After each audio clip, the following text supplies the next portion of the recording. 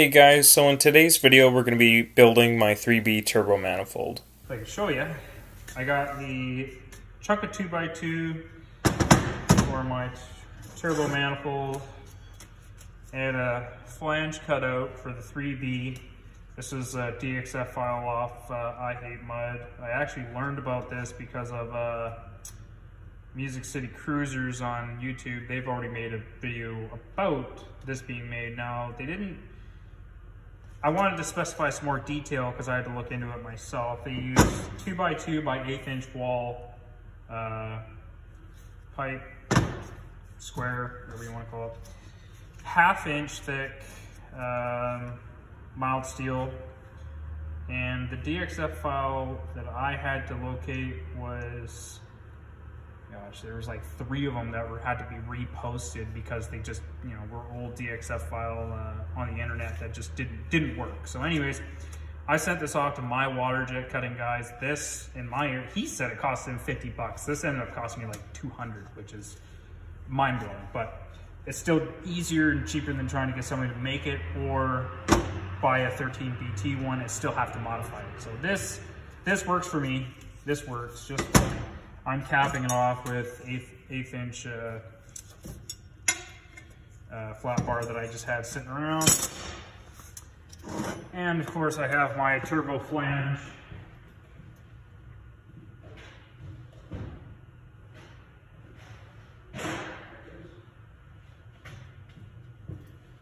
There we are. T2 turbo flange and my Garrett T25 turbo.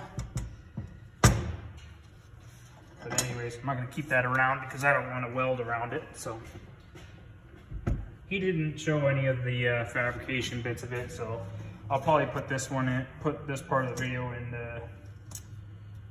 in time lapse and just kind of get this all set up and welded in.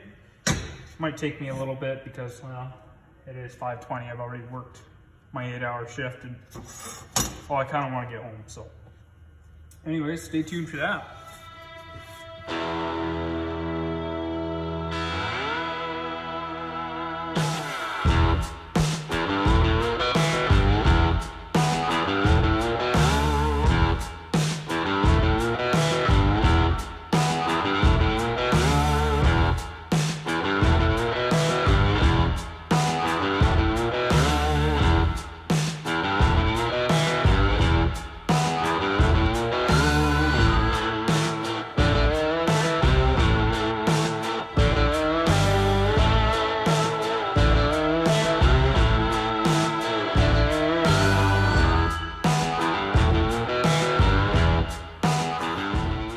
So here's the manifold all done up. Well, sorry, cut. Everything's all ported basically, so that these will all match up on all of them. I deburred the inside. I actually torched this all out. You'll see that in the sped up video, but nice and clean on the inside. So this is ready to weld on now. But I think I'm going to leave that for tomorrow because, well, it's almost time for me to go home. And then I'll actually cut my other hole in the back side for the turbo flange here in a little bit, but not tonight.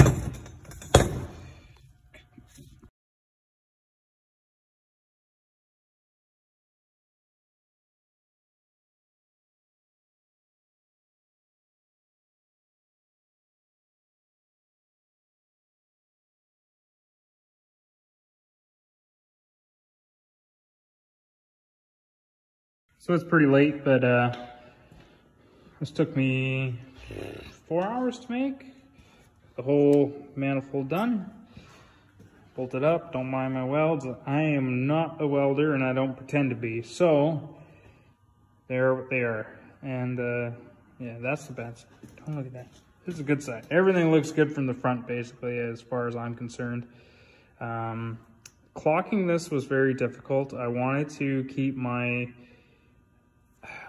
to try to keep this as horizontal as possible, and I end up with it almost vertical. And the reason being is I couldn't I couldn't rotate this or move the exhaust housing any, because it has to stay in this position to be, you know, bolted onto the manifold. And anyways, so of course this has to be orientated in the same direction so that I can activate the wastegate. But anyways, I also needed this housing to be rotated just enough so I can get this is my oil drain, as vertical as possible so that I could have it run down to the sump down here. So anyways, that's how it ended up. And of course, this is how my intake's ending up facing, which is okay in this application because I am going to be running a front mount intercooler. So this is going to come down. I'm probably going to have it, you know, come to the front of the vehicle over, and I mean, it's probably going to come pretty far down before it comes forward. So this might work in my favor being positioned like that, but I won't find out till I get it in the truck. I will be running my hot coolant line from the turbo to the one pipe threaded plug that was in the head, and then my cold side is going over to my heater core, lower hose in my heater core. This is the oil feed, which I have measured on here, and there's a 5/16 inverted thread, and I will be converting that over to AN fittings, so I'll get an adapter for that and run AN lines, -4 AN lines. The oil feed I'm pulling off of probably the same location as my oil sender, or this location here. There's a few others, but yeah. Oil drain's also being swapped over to AN fittings. I'll be using -6 or possibly -8 down to the sump, and I'll be getting a non-weld in, so the clamp style bung. And I made the mistake, I installed my sump before I drilled my hole for it, and of course bolted that in. So I will need to remove my oil pan, replace my gasket again.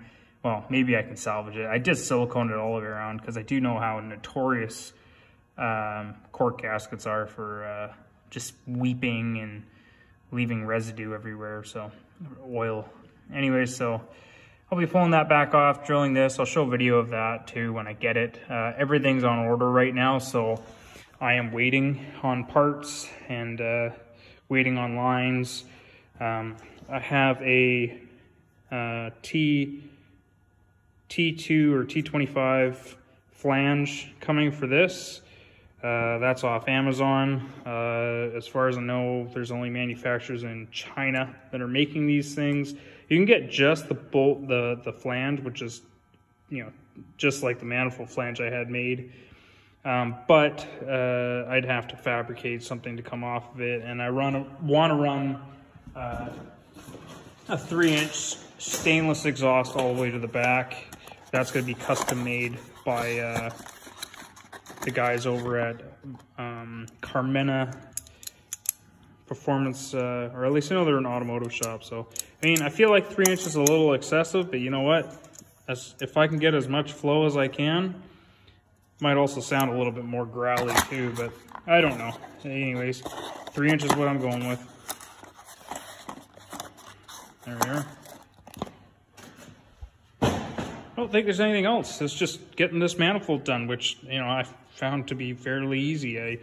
The main thing is that I made sure throughout the whole entire process I had marked the face that's going to be facing out. So I had out on this side of the flange when I was doing everything. I mean, you could probably see that in the video, but, and then the face that sits in towards the head, I wrote in, and I made sure I knew this, because if I accidentally tackled this or started welding this on the wrong side, this is not reversible. You can't move it around. It is what it is. It only goes on one way. So I did, however, have a little bit of warpage here. There's probably about, gosh, a 30 seconds gap on, maybe even less. And I'm hoping that that's going to just clamp down onto the gasket all right. I'm sure it will.